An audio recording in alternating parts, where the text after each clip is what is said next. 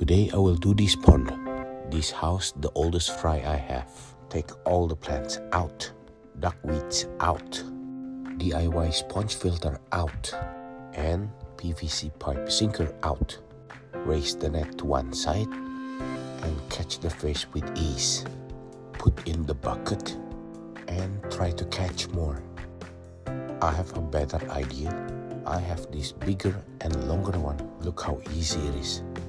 That's a lot of fish. And keep catching, and it's getting dark. Let's catch them all. Here is everyone. Let's take a look.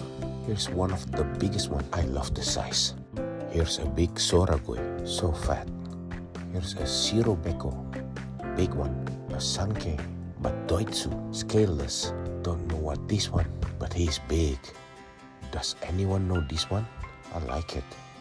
I think this one is a doitsu goromo. Look at this hi utsuri, beautiful, good looking sanke.